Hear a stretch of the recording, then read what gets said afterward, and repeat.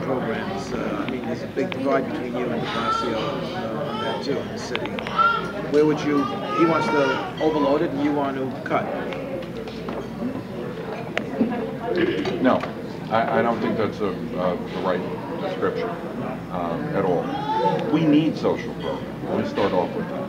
We need social programs. We need to have a social safety net. But always recognize the fact that it's a net. We've got to be able to figure out how to get people who are in that net out of it. That's where Bill and I disagree.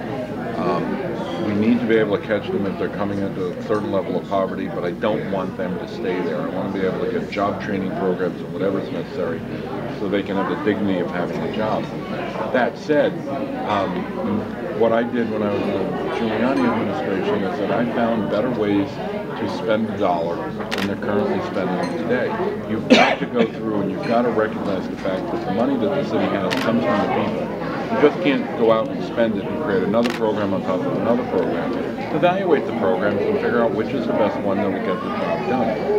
Unfortunately, you can't win an election based on managerial experience. And again, it goes back to sound bites. I don't want to necessarily, I want to be able to reduce the cost but provide the same level of service. Giuliani proved that you can do that. You have to be creative. You have to work at it. You got to work in the communities. You got to work with the social service providers. I know better than anybody how important the various different religious groups play, regardless of where they are, in putting social programs together. I remember I was sitting in City Hall.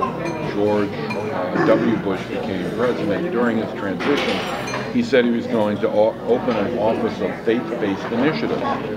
And New Yorkers, including members of the Democratic delegation in New York, I can remember Charlie Rangel howling that it's a violation of separation of church and state. And I'm sitting in City Hall saying, Charlie, we couldn't implement our social service programs if it wasn't for the various different Jewish groups and Protestant League and Catholic Charities, Salvation Army, all of them.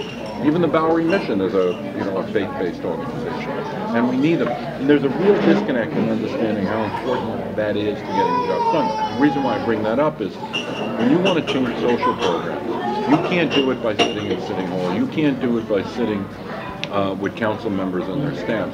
You've got to go to groups, go to Agudath Israel and ask them what works, what doesn't work.